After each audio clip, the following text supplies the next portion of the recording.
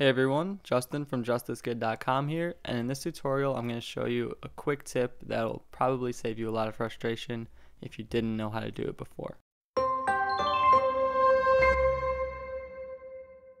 So if you're ever working in Photoshop and if you're on a laptop like me, or for some reason you move your fingers in a kind of rotational way, you'll notice that this little compass comes up and you might have a hard time getting your photo back straight if you want to work on it.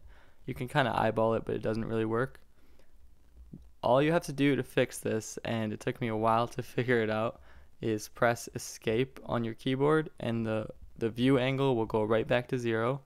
If that doesn't work for any reason, you can also go to the rotate view tool, which is right here on the menu bar, or press R on your keyboard to bring it up. And then at the top menu bar here, you can just press the reset view button. So those are two ways that you can get your canvas back to a perfectly straight image if you want to work on it.